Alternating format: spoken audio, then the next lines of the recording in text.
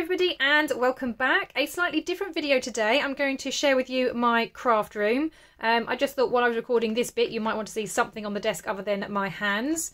I don't know about you, but I love being nosy and having a look around people's craft spaces and seeing how they organise different things. And I especially like looking at small craft rooms because the room that I'm currently in is very small.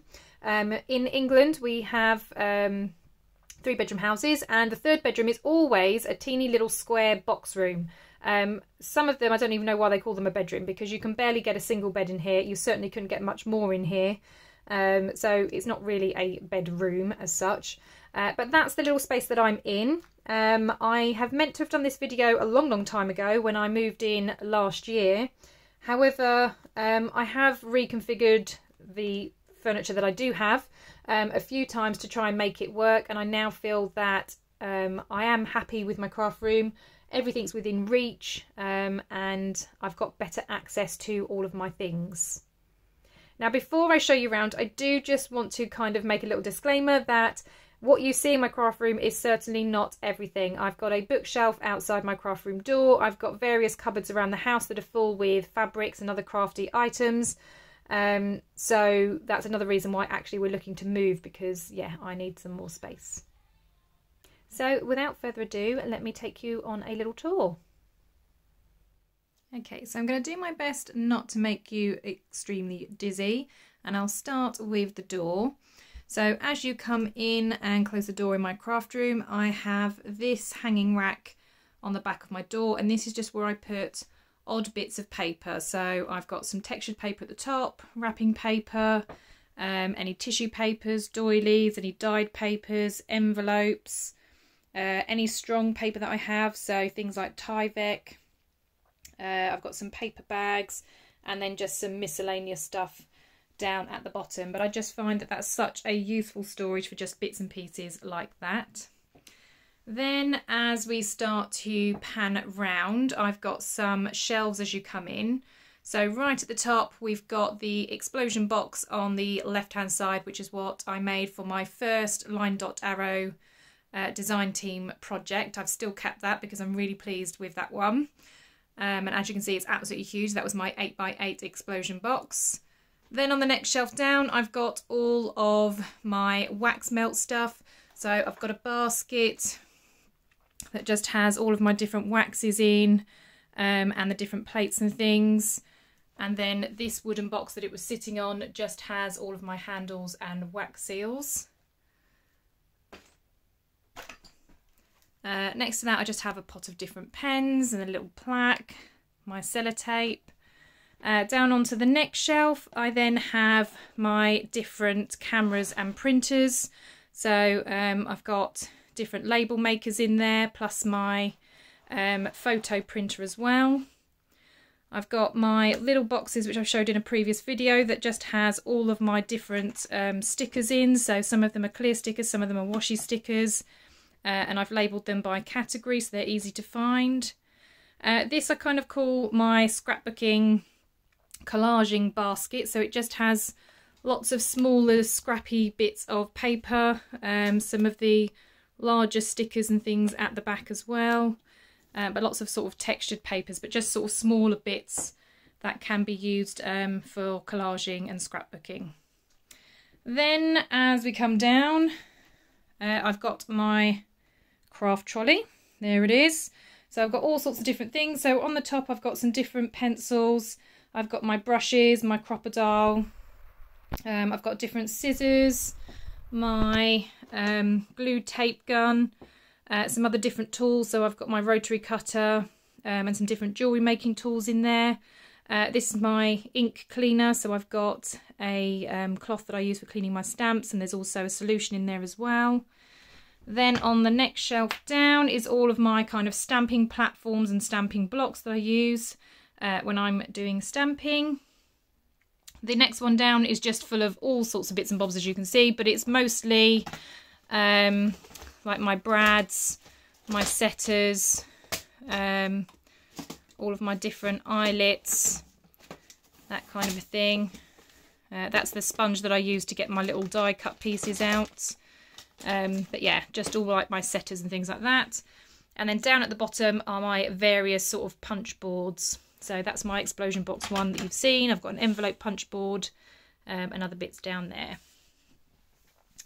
Then next to that, in the corner of my room, I've got these shelves. So up the top I've got my Cricut heat press. It's up the top because it's not used too much. I've got a box of wax from when I do wax melting on paper to kind of give it that lovely transparent look. And then I've got a small little travel iron that was super cheap that I use for that, because obviously I don't want to ruin my actual iron. On the next shelf down, I've got a variety of different papers. So this box here is all kind of paper bags and packaging style paper. In the middle, I've got different file folders and that kind of thing. And then this one, this is all my genuine vintage ephemera. So I've got music sheets in there, old vintage photos and albums and all sorts of things in there, which I use in my projects. On the next shelf down, I've got just different bits that I use for decorating. So I've got some buttons. I've got a jar at the back that just has like little cut off pieces of either lace or ribbons and things like that. I've got a little box that has all of my elastics and my zips in. Then I've got a clear box on the top that just has all of kind of my strings and twines and things in. And then this box is full of my ribbons. This drawer here is just a kind of junk drawer. It just kind of has miscellaneous stuff that just doesn't really belong anywhere else. So I've just got a pencil case of different Sharpie pens. I've got some different key rings in a box down there. Some sticky notes, some hole reinforcers, some more fountain pens. Then in the cupboard, I have all of my kind of metal embellishments. So each of these have different things in them. So I've got different corner bits, different latches. They're also in different colours. So I've got different charms. So some of them are more colourful. Some of them are just kind of brass coloured. And then I've got some keyring bits down at the bottom. Let's open the other cupboard again. And then this side is kind of my beads and jewellery making bit. So I've got all different beads and jewellery wire in those drawers and those tubs there. I've got this beautiful cover that I'm still waiting to use. That was gifted to me in some Happy Mail. And then I've just got some odds and sods in here. So different projects that I've worked on, or some bits that is a project to yet become something. So that's inside that cupboard. Sitting in front of that, I have my large A3 trimmer, and then I've got these sets of drawers, which actually was a baby changing station. It did have a kind of rim along the top that I took off, where you would obviously change the baby, and then these drawers I just redecorated. So I've used some vinyl so that they are looking a little bit more sort of vintage. In the top drawer, this is full of all of my inks and things. So I've got lots of dabbers. I've got some ink pots at the back, some gloves, which I never use. I always end up with inky fingers.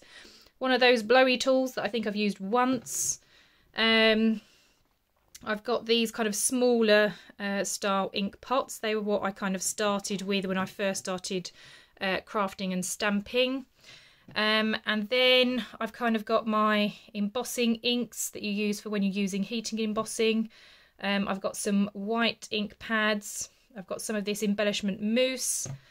And then the final row are my inks that I probably use most often. So I've got Distress inks here. I haven't got very many, 4.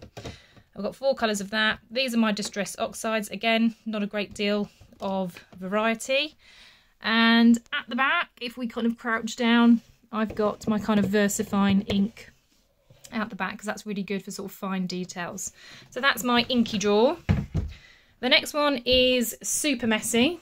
This is my kind of mixed media drawer. So it's full of paints. I've got my gel plate in here. I've got just random bits of card. I've got paintbrushes, palettes, sponges, all things to kind of create different textures. I've got old packaging in here. So yeah, that's just a bit of a mess and kind of just stays closed like that. In the bottom drawer, I have just different rolls of, well, this is my backing sheet that I use when I'm taking photos for things like Instagram, but I've got rolls of wallpaper and all sorts in here as well, ready to use for different projects. So that's that drawer. I'm going to try and come up. Just got my bin in the corner. On the wall I've got some different art pieces. Those that are in the black frames are artwork that my sister has done for me. All of the other pictures that you see are done by Michelle at the Creative Cove. I actually won one of her giveaways, and she just sent me a huge great big bag of all different bits and pieces that she had created. She is an amazing artist, and some of the pieces were just so beautiful, as you can see, so I thought, well, they just deserve to be in a frame, so I framed them and I've put them on my wall. So thank you very much, Michelle. Then coming down, I'll try not to blind you with the window, I've then got my little sewing station. So I've got my sewing machine up at the top. On the shelf underneath are kind of where I kind of store projects that I'm kind of working on. So in that white tray there are different bits that I'm working on. Oh, there we go. Sorry, went out of focus for a second. Underneath my sewing desk, I've just got a box. These are all my file folders and 12 by 12 papers. So I've got a whole box that I need to kind of start going through.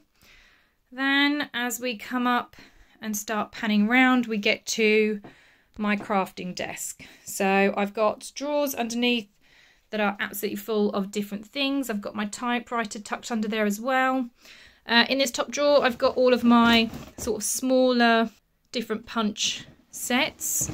Then in the next one down are kind of my larger ones. The next drawer down are all of my kind of adhesive tapes. So I've got some patterned ones, double-sided tape, masking tapes, that kind of thing. And then the bottom drawer are my kind of like wet glues and things like that. Kind of hidden around the back here, I've got a badge maker hiding at the back there. This is the punch that I use for my index cards when I'm doing the challenges. These are my binding machines, and obviously just a glue because it didn't fit in the drawer, it's quite tall. And then just some empty jars and things over there. This is my little scrap box. So this is an old vintage letter rack, but I just put my different scraps in there. And then this is my mini journal that I use for when I'm doing the challenges. Coming back round then, up on top of the other one, I've got some baby wipes handy. And then this has all of my kind of embossing stuff in here. So I've got some modelling pastes, all my different embossing powders. I've also got the Pearl Effects in here as well. So anything that's kind of used to embellish my crafts. Next drawer down is full of cheesecloth spurting out, but also lots of different laces and materials and things that I can kind of grab to decorate. Then we have a drawer just full of envelopes. So some of them are new envelopes, but I've also got some used ones as well. And next we have a drawer of basically just random ephemera. So I've got guest checks, I've got again some bits that have been sort of tea dyed already, but things that I can kind of use in journals to kind of tuck into pockets. And the final one are kind of my themed items. So I've got lots of sort of sewing bits in here, I've got some diary bits in here, I've got lots of travels, I've got postcards, I've got maps at the back. So these are more kind of themed things that I will pull out when I'm working on a particular journal. Then coming over to the side, the shelves on the side, this bottom one has my inks in for my printer and my other label maker. I've then got a shelf where I've got my laminators, so I've got an A3 and an A4 size. This box has all of my different blades in for my rotary trimmer, which is on the next shelf. So I've got 3 different trimmers. I've got a larger one that is a proper guillotine. This is the trimmer where the blades can change and I can have different effects. And then I've got my little mini Tim Holtz one on the top there. Then as we come up, you can see my desk. So I have my printer in the corner with all of my altered index cards on top. You can see where I do all of my recording. This is what I have above me, so all of my different tools that I grab for quite a lot. I've got my glues down there as well, all of my rulers. Then I've got some pictures to the side that my daughter has made. So I've got a nice happy sunshiny flower, because apparently we all need flowers in our rooms. And then as we kind of spin round, I've got some more sort of shelving along here.